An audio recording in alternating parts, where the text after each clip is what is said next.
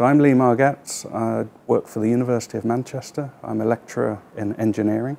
I'm also a member of the PRACE Industrial Advisory Committee, representing a trade association called NAFEMS. So PRACE is a pan-European organisation that makes its infrastructure open for access to industry.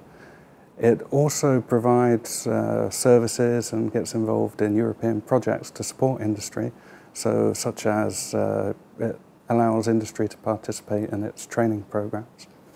And PRACE is a very open organisation, and it listens to industry, and that's really the purpose of the Industrial Advisory Committee, which provides an interface between industry, potential industry or users of high-performance computing, and PRACE as an organisation.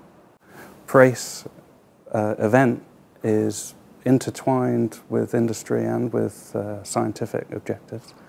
There's a session dedicated to industry, several sessions dedicated to industry, looking at HPC use in Ireland and also at spin-out companies across Europe and services that they can offer. There's also been a satellite event for looking at exascale technologies and how they can benefit industry.